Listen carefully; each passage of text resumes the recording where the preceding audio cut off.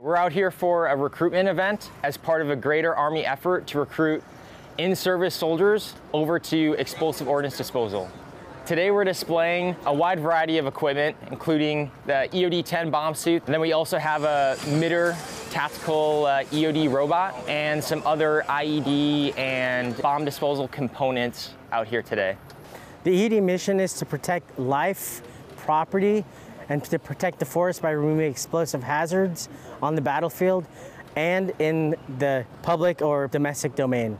So being an EOD soldier is great. There's a number of monetary benefits. You get to work with a small team, you're well equipped, and you're part of a really close, tight-knit community. If you weren't able to come out and see us at the recruitment event today, please stop by our company. We're 718 EOD over here on Camp Humphreys. You can also go see Special Operations recruiters. If you're interested in joining the force, we'll love to have you, so please come try out.